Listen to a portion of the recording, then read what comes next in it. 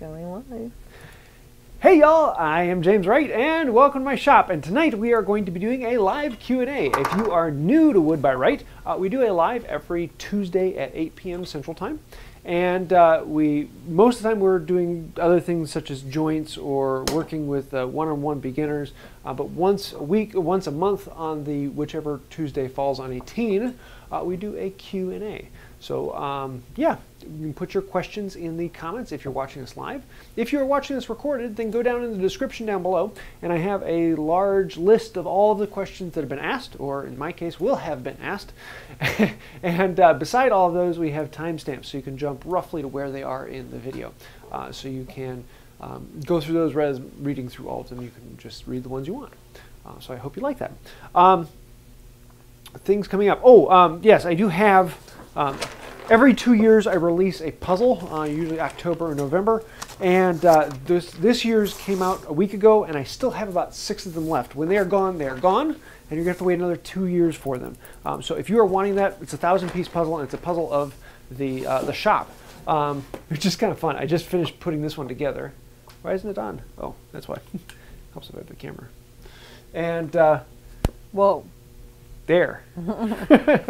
So it's a lot of fun. It's been kind of interesting to see how they were over the years, and each one, the shop changes, and this one didn't have that much. This is soon after I built this section, and then this one was 2 years ago, and then the one now. So yeah, these are a lot of fun, and it's one of my favorites because you get to know where everything is in the shop, and I still pick up a piece and like, I don't think I own that. Pretty sure. And then later on it's like, oh yeah, it goes there, look at that. Pretty sure. So lots of fun. Oh, and I do have to say a huge thank you to the chat last week. Due to the chat and one very generous member here on the channel, we have now gotten into making espresso, my daughter and me. So yeah, we've got a couple of videos coming up where I'm going to be making some extras for that. So yay! So if James seems extra jumpy tonight. Yes. I haven't had any since this morning. But my daughter and I have been having a lot of fun with that, and Sarah's been putting up with the smell in the house. So. At least it steams the milk for hot cocoa.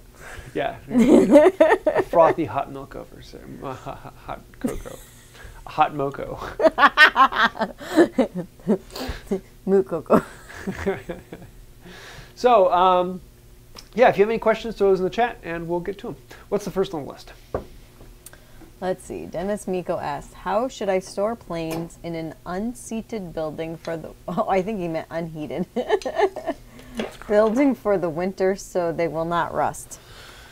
Rust. Well, if you're going to be using them, then just bump up your regular routine of oil. And for me, I don't have that much moisture problem down here, so I'm pretty blessed in that. But I usually go through all of my tools about once every 6 months and just wipe everything down with a rag that has oil on it. I use just a simple 3-in-1, and that's all I need to do here. If you're going to be in a more moist environment, you're going to have to do that more often, or you're going to have to use something stronger. If you are not going to be using them for a while, though, the best thing you can get is get like an 18-gallon tote or some plastic tub that can seal, and wrap them up, oil them, put them away, and then put some desiccant in there. And you can buy like a gallon jug of desiccant that will keep the air in there perfectly dry, and that will keep the rust out entirely. If you have a toolbox, you can actually buy these desiccant bars you can put on the side, and they keep the air inside of the toolbox drier than the air outside the toolbox. Those are very, very useful. But yes, oil, wrap, and then put some desiccant in there to dry out the air, and it's amazing how they'll actually stay. But if you're going to be regularly pulling them in and out, then that doesn't work quite so well.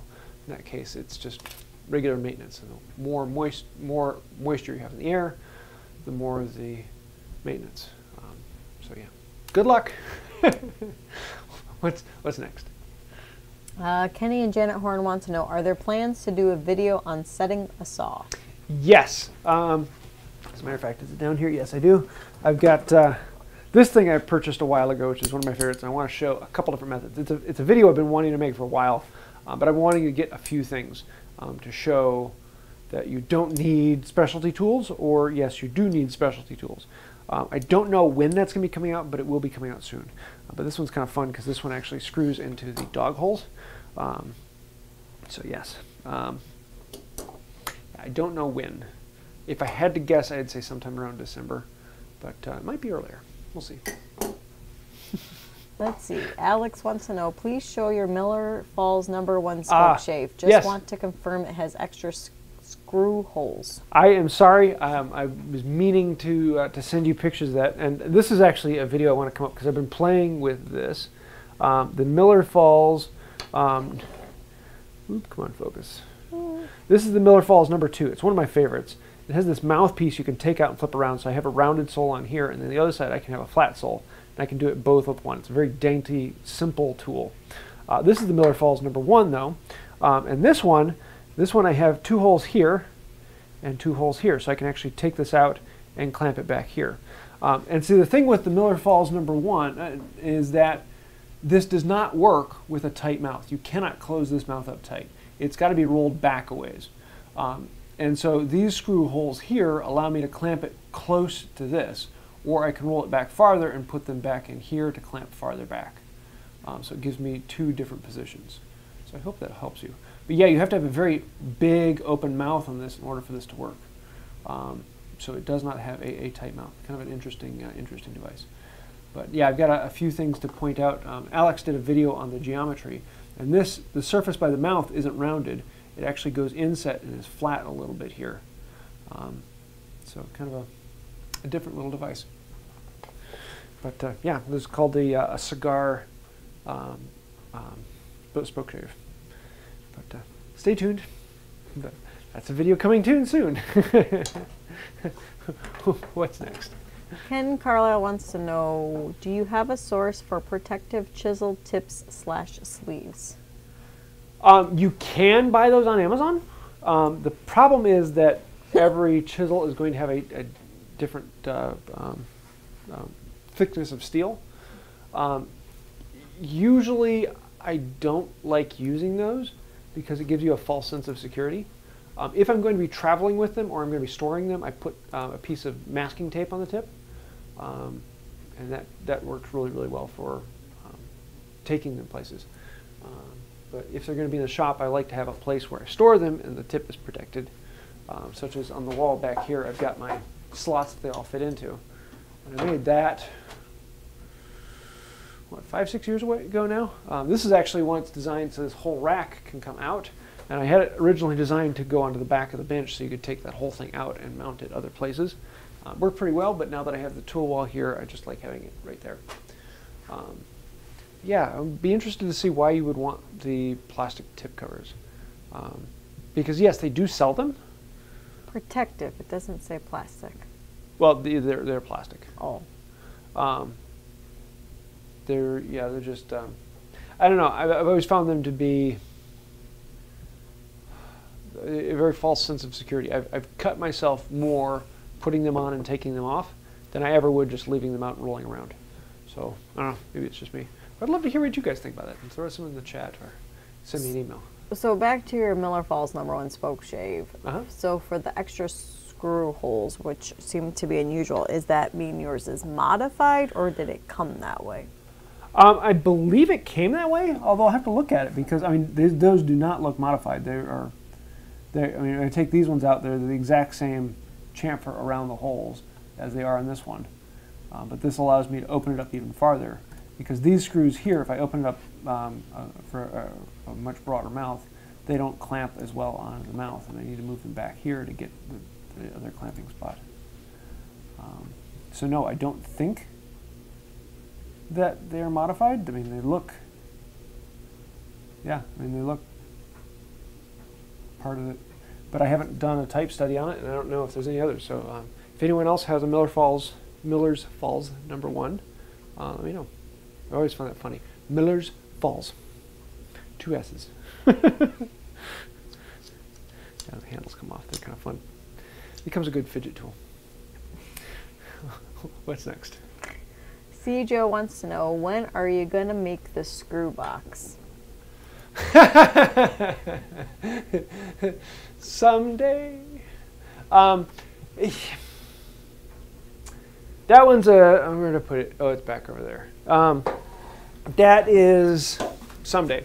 There's a couple problems with it. Number one, I made a double thread, which for big ones like this, that means I have to have 2 cutters.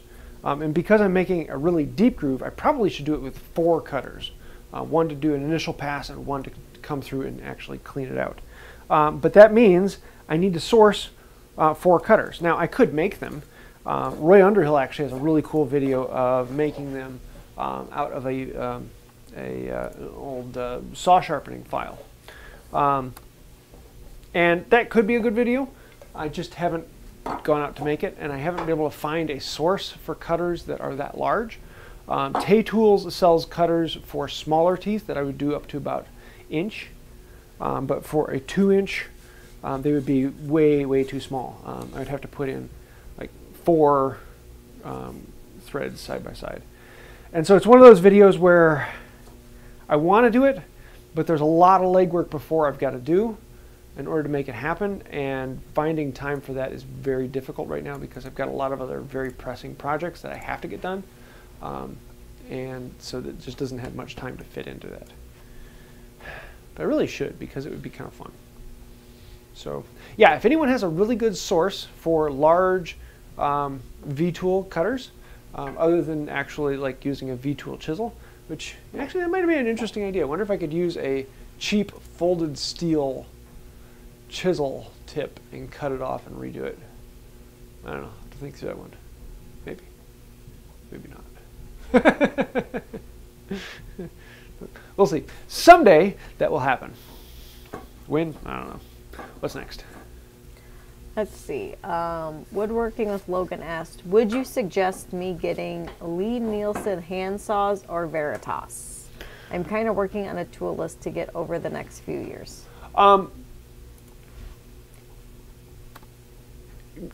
Many different characteristics. Veritas are cheaper. Lee Nielsen are what I would consider middle of the road. They're not the highest end, but they're not the lowest end. Veritas are entry level, probably the cheapest saws you're going to get that will do the work very well. Now, how well the saw performs, how well the saw makes the cut, is not dependent on the maker. A Lee Nielsen saw will cut a line just as well as a Veritas saw, just as well as a bad axe saw. They all will cut well if they were sharpened well. And how well the saw cuts is completely dependent on the last person to sharpen it. So if you buy it and use it, eventually you're going to have to sharpen it. And that saw will only be as good as your sharpening skill. So as to how well does it cut, it comes down to how well do you sharpen. And that is really where that's at. All that being said, the rest of it comes down to the handle. And so here's the one that I just made for me. And it really needs to be able to fit your hand. You want good, heavy horns on here. They wrap around, they feel good, it gives you more control, more capability. This is one from Jared Green, absolutely beautiful. He does an amazing job. It's a tad bit thinner than I want, but I think for most hands that would be perfect. I like mine to be a bit beefier, but not by too much. Incredibly comfortable handle. Veritas are very close. The downside to them is that they're completely routed. They're not hand filed. So that's one of the reasons why they can make them so cheap, is that the horns don't quite grip your hand quite as much. You can see how the top horn on this one wraps around a little farther. The bottom horn wraps around a little farther, and that will actually hold on to your hand. And so the Veritas just aren't quite as ornate. The Lee Nielsen are a step better than this, but they're still in that, they're not amazing. If you want to go that step, then you're probably going up to something like Jared Green, Floor-Up Tools, Bad Axe Tool Works. Those are going to be beautiful handles. So when you're buying a saw, you're not buying the saw plate. The saw plate, everyone out there has the exact same steel. Everyone out there has a really good sharpening system. You are buying the handle. So how ornate and nice is that, and how much of a budget do you want to put onto it? Because when you really start getting into nice handles that feel good, they're shaped well, you're paying someone to spend a lot of time with a file to detail it. There is no way that a machine can actually make these compounded file cuts. That's something that's just got to be done by hand. And that's expensive because you're paying someone to actually do the work, and the work takes a good bit of time. So should you buy a Veritas, a Lie-Nielsen? Depends on your budget. They will cut beautifully. They will both make amazing cuts, and you'll be very happy with that.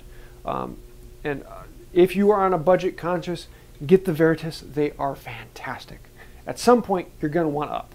Do you want to up one notch to Lie-Nielsen, or do you want to up even more to something that's a really high quality? Now, I know I turned off a lot of people on there because Lie-Nielsen kind of has this mystique to it, and they make fantastic stuff, don't get me wrong. But when it comes to saw handles, they're middle of the road. That's one point where they could really bump up the game a bit. But then they would also have to bump up the price because that requires a lot more handwork. So what's next? Let's see, did I make anyone angry with that? Sorry, I was listening to our washing machine play its song. Timothy Mallon. James, I've been trying to help Alex a couple of times regarding the cutting edge on the Miller's Fall #1. Can you show the bevel edge? Can you read that again? I couldn't quite hear you. So Timothy's been trying to help Alex regarding the cutting edge on the Miller Falls #1. Can you show the bevel edge? Yeah, let me take it out here. This one. Loosen these screws. So on this one, on the #1, this piece out here is the cutter, and it's basically a piece of tube with a bevel on there. I don't know what the bevel angle is on that because I don't know how you would actually measure it because you're measuring to a circular shape.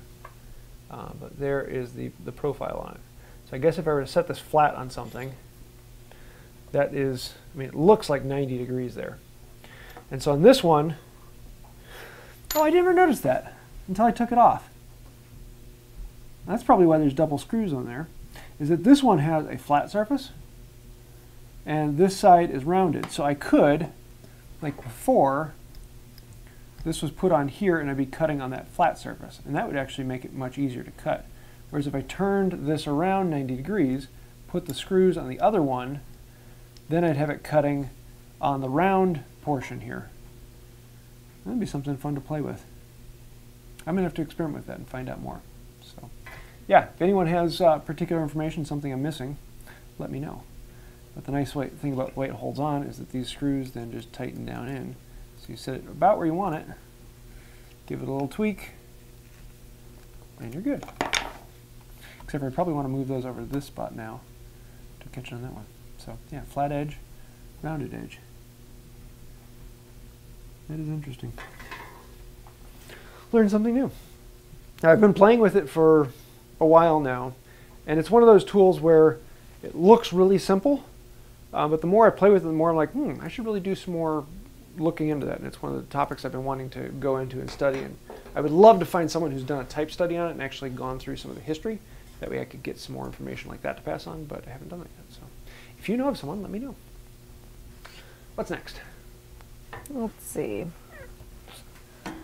Kenny-Anjanette Horn asked, I know the Veritas PM V11 plane iron won the Great Plane Iron Test. Would that be your choice for Stanley replacement? Yes. For me, if I buy an iron for myself to replace one, I'm going Veritas PM V11. Now, that doesn't mean that I'm going to replace all my irons because it's so much better. In all honesty, I have one iron in all of these planes that has Veritas PM V11, and that is my Veritas custom plane. This is, in my opinion, the best plane ever made, and therefore it deserves the best iron ever made, which is this one. And I absolutely love my custom plane. But that test really made it look like, ooh, that's so good and so amazing. And in all honesty, I had to like zoom in on the chart in order to get that deep of quality. Yeah, there's a lot of really bad junk out there I wouldn't touch with a 10-foot pole. But most of them are really good, and for the general use, you're not going to feel that big a difference unless you have been using them for years and you just kind of have built up the required skill to actually taste that difference. And so that's why none of these have replacement irons. Now, some of them do have replacement irons. Like this one is a Hawk iron I got a long, long time ago because I bought this one without it. This is before the plane test. This was a Lee Nielsen. And why do I have the Lee Nielsen in there? Oh, I had the Lee Nielsen because I bought it for the plane test, and I might as well use it. And this one didn't have an iron at the time. This one is a Kuntz. What is Kuntz? Oh, yeah, that's the one I turned into a scrub iron. That one's a scrub. And this one, I don't remember who they made. That was an extra one. That was a prototype of someone I remember. But I've got Stanley, Stanley, Stanley, Stanley, Stanley, Stanley, Stanley, Stanley, Stanley, Stanley, Stanley. Those are all original. This one's a Stanley too. So yeah, I don't. There's not enough of a difference for me to go like, ooh, I'm going to throw out my Stanley and get this. But if I need to buy an iron, I'm going to spend the extra to get a nice one. And for me right now, I would probably buy a PMV 11 if I needed the iron. If I already have an iron in there, it's not worth the upgrade to me. So, but that's my personal taste. Depends on how much money you have to throw at the problem. What's next? Let's see. Jerome Ulrich asked, what are your thoughts on using contact cement for workbench building? As in putting the leather on? Or are you talking for like laminating the top? Or are you talking about putting legs in? We want a little more clarity on that. For putting leather on, I actually did a test video 4 years ago where I put contact cement on one side and hide glue on the other, and I let them sit for a year or so. And I came back and basically found out hide glue is the way to go. Hide glue is phenomenal for adhering leather to surfaces. However, contact cement is a horrible glue for wood to wood. In comparison to all the other glues out there, contact cement fails every time. So for laminating a top, absolutely not. Do not use it. I can guarantee it will fall apart and fail on you at some point in the future. So yeah, contact cement is not a wood-to-wood glue. Laminating the top. Yeah, don't do that. Okay. Nope. It will fail on you in a year or less. Almost 100% guarantee that. Yeah, it's not. If you want to see the numbers on it, go look at the Great Glue Test. I tested 64 different glues side by side in several different configurations. And it has its applications, but it needs a lot of porosity to glue. What? It has its applications. Just like you. What am I, the Google Play Store? Anyway. No, you're higher class than that. You're like Apple. You don't like Apple. I don't, but I love you. For laminating the top, epoxy or regular wood glue. I would, if I had to pick a glue for the top, it would be epoxy. It gives you the most set time for getting things in place, and it really has a good bond. It doesn't require oxygen to cure. The problem with using regular wood glue is you have to let it sit for a long time to let oxygen get all the way into the inside and to cure the middle of the wood. And so if you're using regular wood glue, let it sit for a week or so before you really start pounding on it, and just let it fully cure up. But epoxy, however long the cure time is. But don't use contact cement. Don't use contact cement. That will fail. So, yeah. What's next? For those of you who don't know, when we come to lives, I let my mouth run, and I don't know why. I think it's because she's over there and I'm over here, and there's a camera between the two of us. So there's a great gulf fix between us. But once the live turns off, and I can't record anything for a few more days to let the black eye heal. So. Yeah, you don't act like you're any different off camera than on camera. Please. Oh, don't worry. She dishes it back, and she's better at it than I am. I just kick you all night long. Links G asked, the saw reminded me, James asked about planes, number 5 or 62 on a video, and you replied number 5, but which brand? Was looking in the $250 price range and thinking Wood River. Yeah, well, okay, when it comes to new planes, you generally get what you pay for. I would basically say do not pay less than $50 for a number 5. In my opinion, the bottom of the list would be something like Atay Tools. They're not as much quality control on that, and you're going to run into a few issues, but most of the time you're going to get a really good plane that can last you a while. But that's the bottom of the list, and you can start building up from there. You can get up to things such as like the Stanley Sweethearts, the Bench Dog. Those are slightly better in the bottom, but they're not amazing. And then you get up to the ones like the Wood River. Wood River is the bottom of the premium or the top of the affordable. It's kind of like that good butter zone there. A Wood River plane generally will last you for the rest of your life and probably through your kids as well. And it's generally really good stock.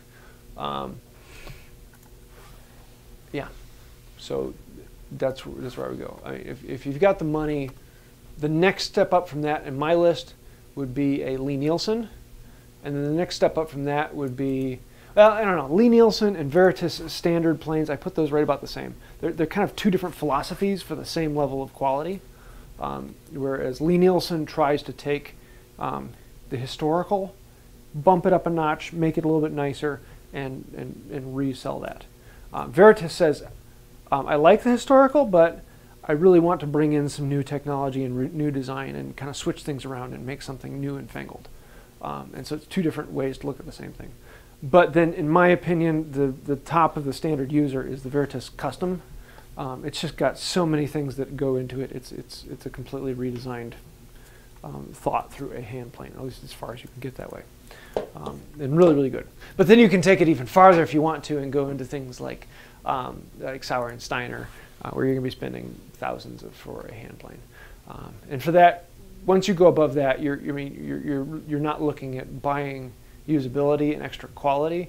You're buying a name. You are buying, you're buying quality. You are buying the absolute top-notch quality. You're buying something it's not going to do better work than any other plane, but it's really going to make you feel good. I mean, really going to make you feel good. But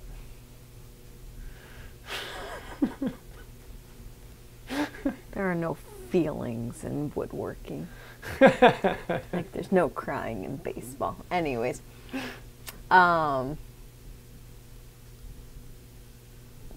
that just like convinced every person to buy the more expensive. It makes you feel good. Yeah. Which cheaper? Therapy, a new saw. I mean, I just justified it for a bunch of people. Anyways. JS Trucking and Guitars asked, if making your own saw plate, what thickness of steel would you use? Depends on the type of saw you want. The bigger the saw, the thicker the plate. The smaller the saw, the thinner the plate. So, yeah, I would have to know what type of saw. I gotta actually measure it to remember off the top of my head. I want to say for a panel saw, I like something around, what, 0.035? Let me find my favorite one here. So for a good panel saw, I like it to be, yeah, 0.03, 0.035, yeah, somewhere in that range. For the hand saw, I want it to be a bit thicker.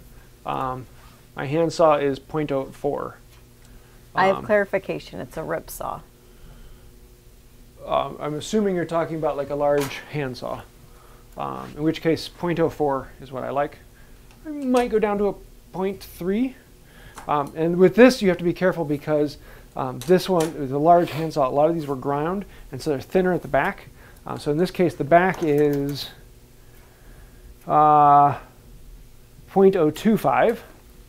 And at the cutting edge, it is 4.5. So that's a decent amount of difference. That is 0.02 of an inch difference between the back and the cutting thickness. And they do that because having it a little bit thinner means that the board isn't going to pinch up on it quite as easily, so you can actually cut a little bit better. But yeah, for big handsaw, I would do 0.04, 0.035. This one's 0.045, but it's also 26 inches long, so that's a pretty long one. But then you get down to the dovetails, and my favorite dovetail is this one, and this one's got to be like what? 0.02 inches for those of you who don't know. Yeah, 0.02. Little one. Cool. What's next? Okay, we have the saying for your Valentine's Day shirt next year. Valentine's Day shirt? Yes, 'cause they're all the phrase "tools fill the holes in our hearts" has become a motto all of a sudden.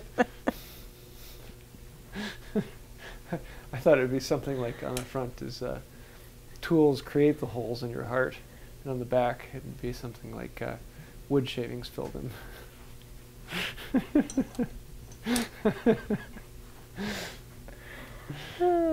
Anyways, we digress. Let's read in the show. Sarah with you, James has no holes in his heart. Oh, bonus points, Dr. Khan. Bonus points. What was that? Says Sarah with you, James has no holes in his heart. 'Tis true. She completes me. Like that last piece in the puzzle. No, I'm like a million-piece puzzle. That's My life all was one a color. one-piece puzzle, and then I married Sarah. Now I've got a good 10,000 to work on.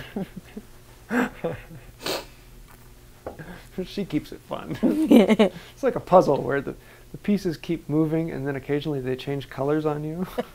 There are no edges. It's like a Mobius strip of a puzzle.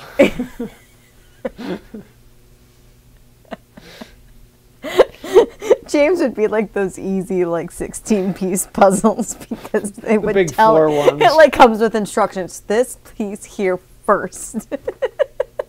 The alphabet change. Just A, B, C, D. Anyways, back to questions.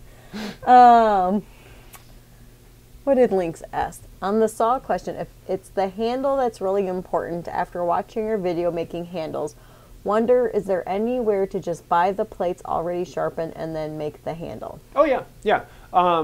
Blackburn Toolworks sells the backs, the screws, the plates are the plates aren't sharpened and set, but all the teeth are cut. So all you have to do is set the teeth and then file them, and you're ready to go. Also, Floor-Up Tools, he sells saw parts as well. I don't think Jared Green does, but he might. If you contact him, I'm sure he'd be willing to sell them to you. But yeah, you can buy them already done and just work on the handle. And Blackburn Toolworks, he has an amazing, he has a collection of scans of handles, and then actually has the PDF printout so you can slap them on the wood and cut out exactly the shape. And then they all come in 3 different sizes, so you can measure your hand and find the handle that fits your hand. And it's an amazing resource. But yeah, making a handle that fits the pattern, and then you're shaping it down and fitting it to your hand, and you're holding the saw and you're filing off here, and you hold the saw and you file off here, and it's just making it fit your hand is one of these treats that is just, oh, it's awesome.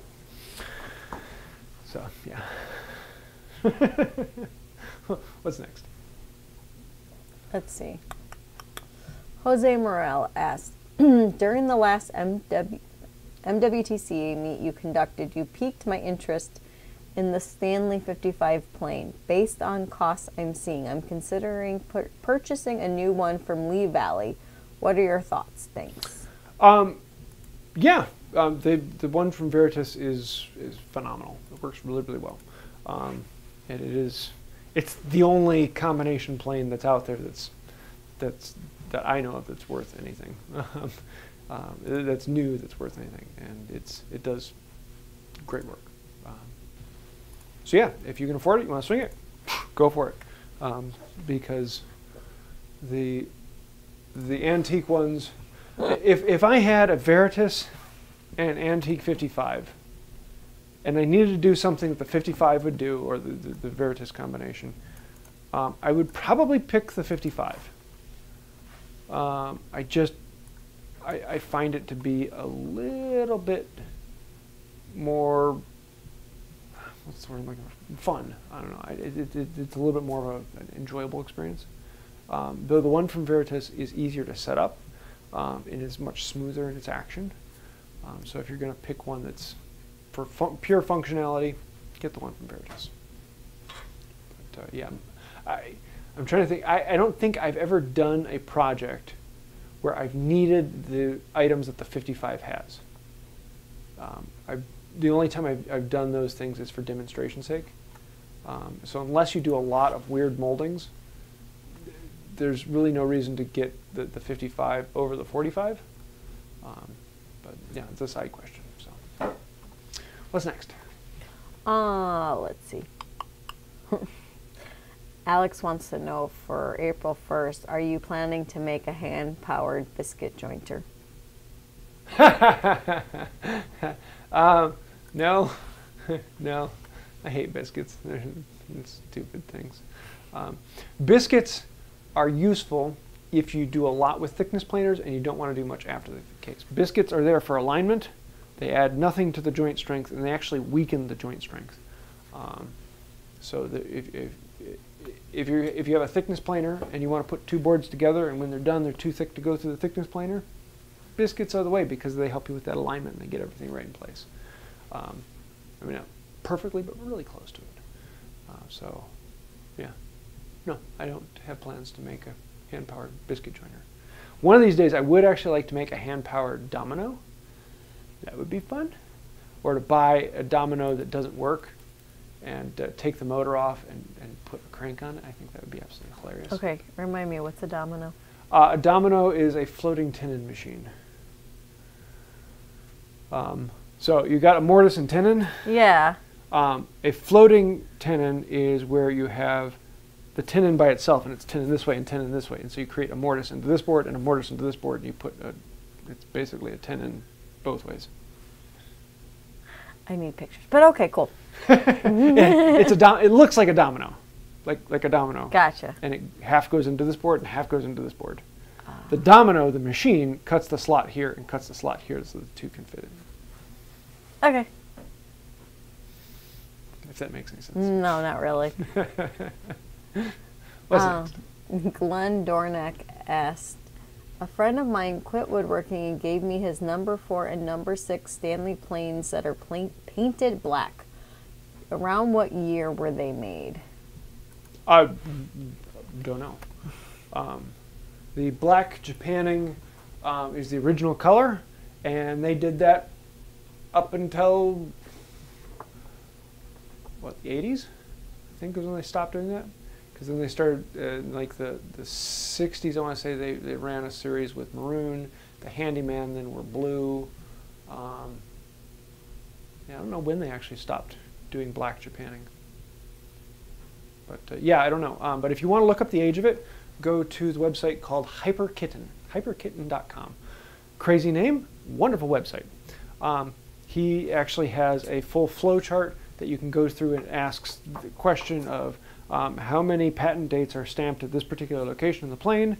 Okay, that narrows it down to these dates, and then it'll ask what questions this have, and then it narrows it down to these plates, and it goes through this whole flow chart until you come down to, this is a type 11 between this date and this date. And that's the easiest way to type age the plane. But yeah, good luck. What's next? Robert Lunsford asked, what is a ballpark price for a Stanley chamfer plane? I found one in good shape for $250 and was wondering if I should get it. Depends completely on where you're at, what it comes with.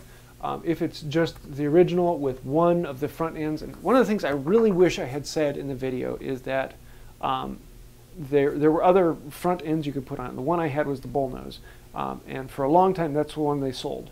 That was what came with it.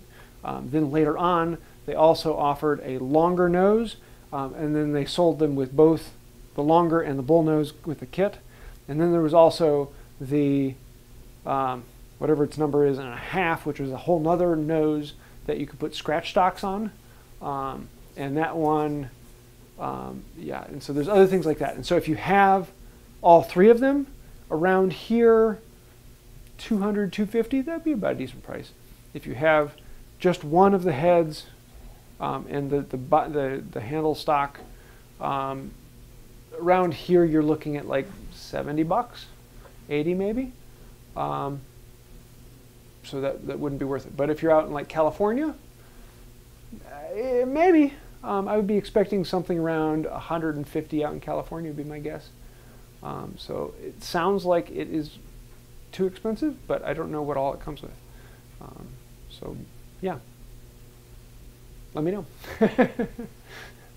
That sounds like an eBay price where someone saw that someone else had posted it for that price on eBay, so they decided to put it for that price on eBay. And, send James a message with pictures and yep, he'll tell send me you. pictures and I'll take a look and let you know. What's next? Kester Smith asks, so let's get to basic. I'm very new to this and I have a couple of pieces of firewood that is curly oak. What is the best tool to get one flat edge so I can run it through a table saw to get some blocks? Well, to get a flat edge is a saw. You can get a saw cut flat enough that you can put it against the fence and run it through. And then you can flip it over and clean up those marks on the saw again. The problem with curly wood is you can't plane it with a standard plane. You've got to have a smoothing plane. It's got to be set up with an inch of its life. It's got to be a really clean, sharp edge, tight mouth. All the little bells and whistles have to be in perfect alignment. And so, yeah, setting up a smoothing plane is the way you would then take it from saw marks on down. And you're going to spend more time because you're taking off thin shavings. So just understand that's that. You can't take off heavy shavings. You can't use a normally set plane. You cannot use a low angle plane. Even with a high angle blade on there, it's going to cause you nightmares. Yeah, it's all about the setup on the plane. Especially with oak. Curly oak is, I have to use the right words. It is not the hardest wood, but it is the hardest wood in the world to plane. It is the most difficult. It is, it's incredibly difficult to do right. Random orbital sanders were designed because of curly oak. Yeah, a saw would be what I would use to get the flat face. And then if I need it smoother or I need to refine it, then I'd break out a smoothing plane. And if you want to know how to set that up, I have probably 6 or 7 different videos on how to set up a smoothing plane. So Google that and you'll come across one of them, and we'll take you through that. What's next? Let's see. Jerome Ulrich asked, flesh or hair side of leather for a strop? Personal preference. For me, I use the rough side. It holds the compound a little bit better. And so sometimes I'll actually have the rough side with the compound on it, and then I'll flip it over to take the burr off. And I'll use the smooth side without anything on it. But yeah, it's just personal preference. Some people prefer to use the smooth side. Some people prefer to use the rough side. Honestly, put a little on both sides and see which one you like.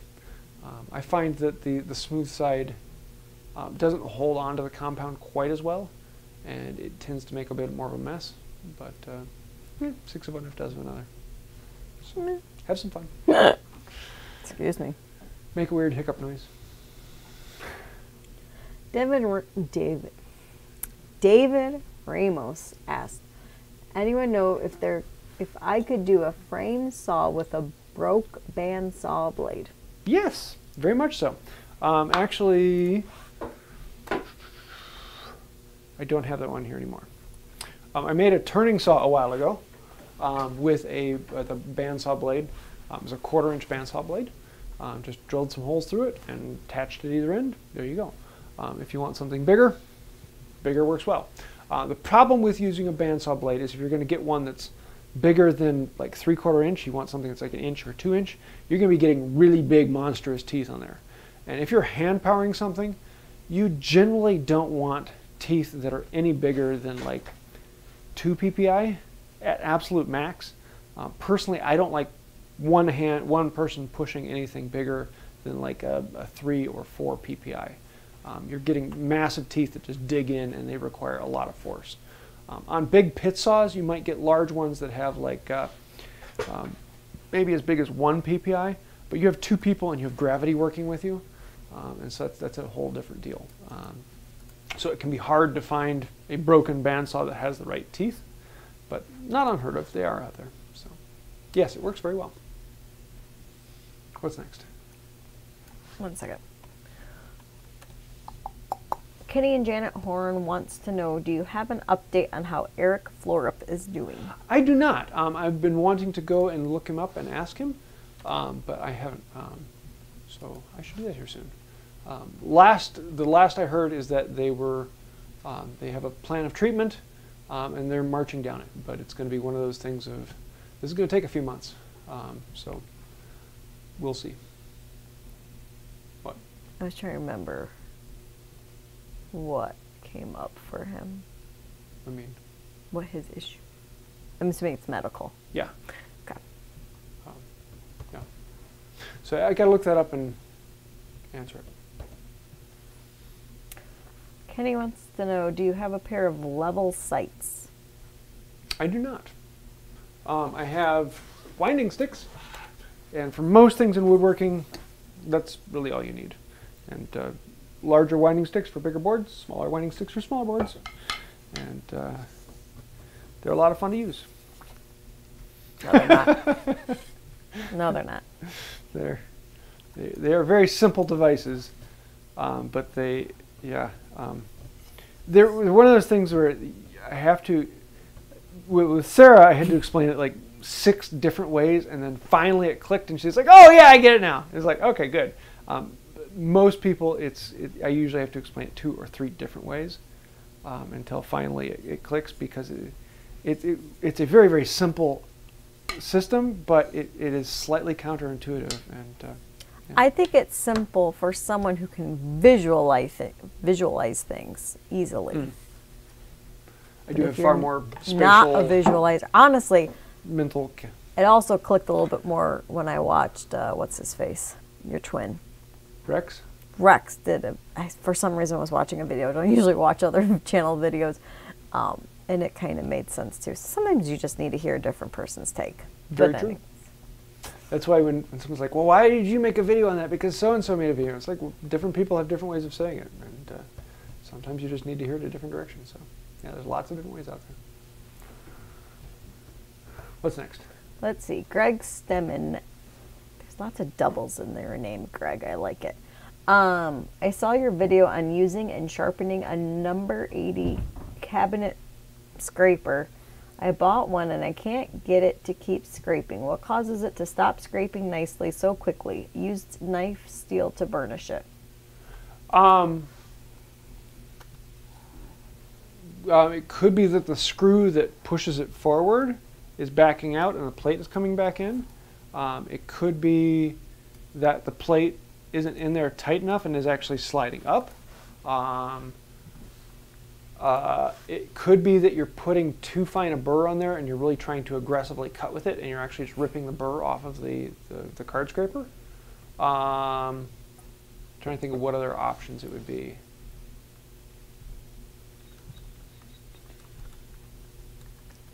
Yeah, I don't know. It'd be fun one to play with though. So yeah, I would love to hear what you're having issues with. So send me some pictures or ways. I would love to help you out on that. Trying to think through what it could possibly be. Because I mean, usually I've got a good 3-4 minutes or so of just constant scraping. until I want to take it out, flip it over, and use the other side. And I got another 3 or 4 minutes, and I stop and sharpen them. But 3 or 4 minutes is usually all I need for an average project to cover the main surfaces I want for the cabinet scraper. So, yeah, I'd love to hear what you're running into. Be interesting. What's next? Let's see. Matt wants to know, looking to get a very large walnut slab from, is it Gobi walnut? And work it entirely by hand tools. You are the only one I've seen try to do something similar. Besides keeping the blade sharp, any tips? Patience. Crazy amounts of patience. Understand that every step in the process is going to take you 3, 4, 5 times as long as you think it will. And when you're actually there doing the work, time slows down, and it takes 3 or 4 or 5 times longer than even that, because you're making shavings. Plan breaks into your work. Don't say, okay, I'm going to go out here, I'm going to plane this whole surface down. No, say like, I'm going to plane this area of the surface, and then I'm going to take a break for 3 or 4 minutes, and I'm going to plane this area of the surface. I love YouTube for that, and I'll actually break it up and say, okay, I'm going to do this much, and then I'm going to watch one video, and I'm going to do this much, and then I'm going to watch one video. And then I go back and forth, and I find that actually works really well. And especially if you haven't developed the muscle memory and muscle mass to keep doing it for a long time, the endurance required for that is significant. But yeah, it can be done. It's just slow. Very slow. Very tedious, but very rewarding too. A lot like my wife. Incredibly rewarding. Worth every minute of it. I thought you said I was affordable. I was like, meh. I wouldn't say. She ain't a high maintenance girl. No. You throw a crab ragoon from a safe distance, you're good. Take me on vacations and we're okay. Let's see. Anton HS. I recently learned about number 9 piano maker's block plane, Lee Nielsen or Stanley. Is it really as good as it is described? It's a block plane. It's going to do the exact same thing any other block plane can do. As to,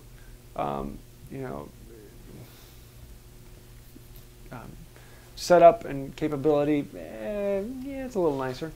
There's a few tweaks you can do to make it even better, but it's a block plane. No, in my money, no. I would personally never spend the money to buy a new block plane. You can pick up an antique one that will work you just as fine for $5–10. Yeah, it may not tweak quite as well, but it will do just the exact same for the woodworking. So yeah, this is my 9.5 that I've had for 7 years now, and I love it. Just a simple block plane. Block planes are one of those things where, yeah, if you're spending money on it, you're spending it for the joy of spending money. Unless you really want that high-end tweakability, and then you're going to be buying like the Lee Nielsen. You're going to be adding you can get a little bearing thing that goes in there so that you're not moving the blade laterally as you adjust it in and out. And there's a few other little functioning things you can upgrade it even further. But yeah, then you're just running down the hobby habit hole. What's next? Let's see. Ken Carlile asks, can you show the method you would use to sharpen a heavily cambered iron like a scrub plane? Sure. Let me... So, when speaking, oh, that's not my scrub plane iron. Well, let me grab this scrub plane iron. I just sharpened this one not too long ago, so won't need it, but I'll show it on the fine one. Give it a nice little touch-up. So I've got my diamond plates here. And there's a couple different ways to do it. My favorite is I'm going to spread this around. I'm going to start it up on the corner, lock my wrists in, and as I bring it back, I'm going to rotate it to the other side. And I'm going to keep going back and forth this way. And then I'll start up over here, and I'll go the other direction, and I'll end up with like this scratch pattern on the stone that's an X. And so I'm rocking it, so my wrists are twisting as I go from one side to the other. So as I drag it back, I'm just rolling like that. That's my preferred method. The other one that a lot of people like, let me go back to this. The other one a lot of people like is starting back here and putting it 90 degrees to the plate and then rocking it forward this way. The nice thing about doing it this way is you can use the full width of the plate. And again, you're using that same twisting motion with the wrist, but you're just moving in and out. And so those are the two methods that I generally tell people to use more than any other. Making sure I actually sharpened it. Oh, good, I was writing back up too far. This one is a pretty steep bevel. I had it down lower, so I was just rubbing on the back of the bevel, so that didn't hurt it at all. But yeah, I don't know if I have a video on that. How to sharpen the scrub plane iron. I should do a video on that. You should do it live. Yeah. Yeah, it's one of those things where to do it freehand takes a certain amount of skill. You've really got to be patient and realize the first time you do it, you're not going to do an amazing job. Second time you do it, you're not going to do an amazing job. Third time you do it, it'll be passable. You know, it's going to take a few times, and eventually you'll get it. But the only way you can learn the skill is to do it. And the only way you're going to do it at the beginning is to completely mess up. In which case, that's okay. That's perfectly fine. That is part of the system. In order to learn a new skill, you've got to mess up. It's just the way it goes. A few things you could do is just understand it, think about it, practice it, and eventually you'll get there. That is why you start with cheap planes. How about one more? Okay, what do we got? Chris Davis asked, is the Veritas shooting plane worth the cost over a standard bench plane? I